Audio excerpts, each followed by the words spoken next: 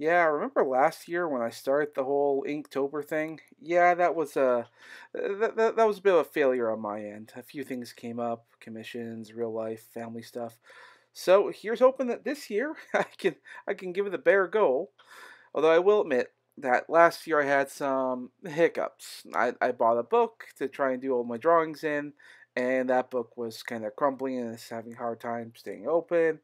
I tried working it with like ink, like taking the ink and putting in some water, making little, you know, gradient tones or some sort.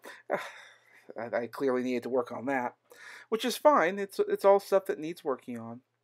So here I go again with another time. I printed out some paper. I gave it a special name, little border. Maybe I'll scan it in, make little photocopies or something of it. Maybe I'll give it away at conventions. Who knows? Who knows? But that part of the thing is with these little challenges is to have fun and try new things. And well, just like last year, I'm trying new things. Like for instance, with this, I'm recording it on my computer using my phone instead of just sort of recording it straight from my phone and importing it into my tablet where I do all my editing.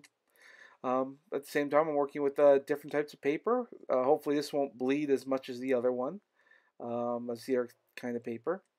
And yeah, trying new things. That's the idea. I certainly had some fun with this. Um, and as you can see, not much has changed in inking techniques. Less brush work, but we'll see how that changes as time goes on. So yeah, I hope everyone else is who has an urge to draw and try some ink will also take part in this because it's really a lot of fun. And it's just the first day. There's no reason why you couldn't, keep drawing, keep inking, and just do your own thing when it comes to art.